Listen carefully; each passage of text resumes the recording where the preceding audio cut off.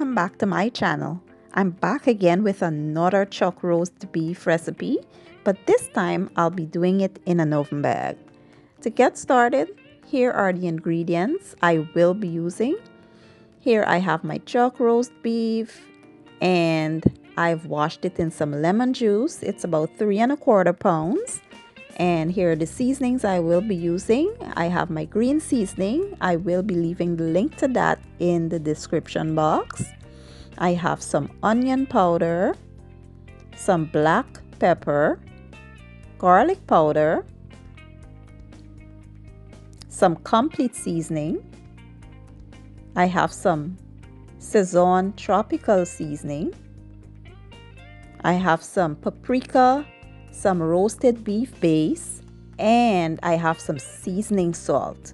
Now let's get started.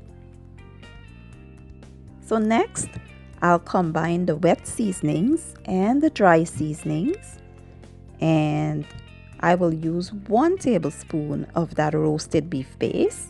You don't need a lot of that because it has, the salt content is high and it's very flavorful. You don't need to add a lot. And with the dry seasonings, you go light on that also because you don't want to make the beef salty. And I will combine them all, mix well, and then I will start applying it to the beef, massaging it gently until all surface is covered.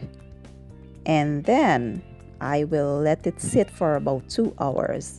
Now usually I will let this sit overnight or for about 6 to 8 hours, but I do not have a lot of time today. I'm in quite a bit of a hurry. We are taking the kids to the pumpkin patch farm, and I gotta get this done quickly. So I will let it sit for about 2 hours, and then I'll be back to show you guys the next step.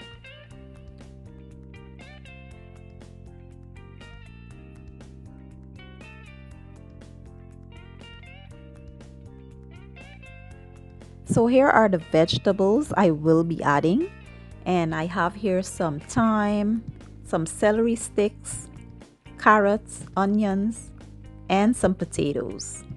You want to chop these really large because they will be in the oven for hours and you don't want them to become mushy. And I have here some complete seasoning, seasoned salt, black pepper, and some garlic. Let's continue. So what I'll do here is season my vegetables before I add it to the bag, and I will add all the seasonings and just mix well.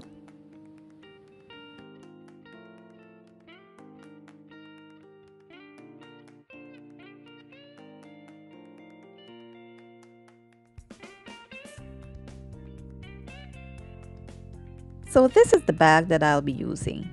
It's a large oven bag by Reynolds, and this is the size of the bag, and it comes with some little ties which you seal the bag off when you finish putting your stuff inside.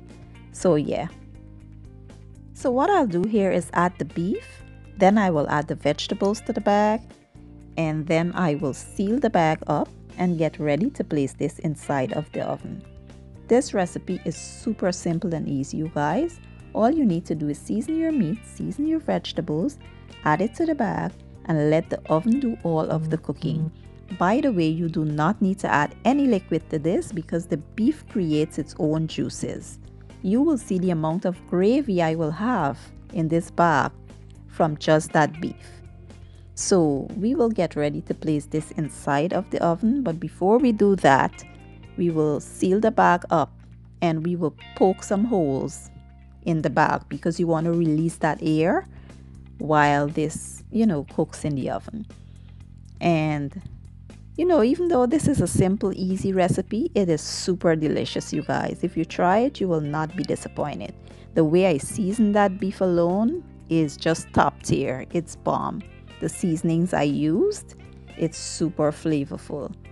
And I will get ready to put this in the oven, then I'll show you guys how it turns out. So it's obvious you need to place your bag into a baking dish before you put it in the oven.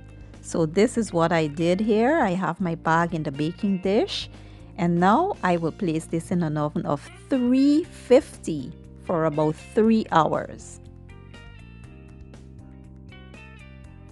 So I just took this out of the oven and this is how it's looking. I will now cut the bag so you guys can see how it all turned out. Now look at all that deliciousness, guys.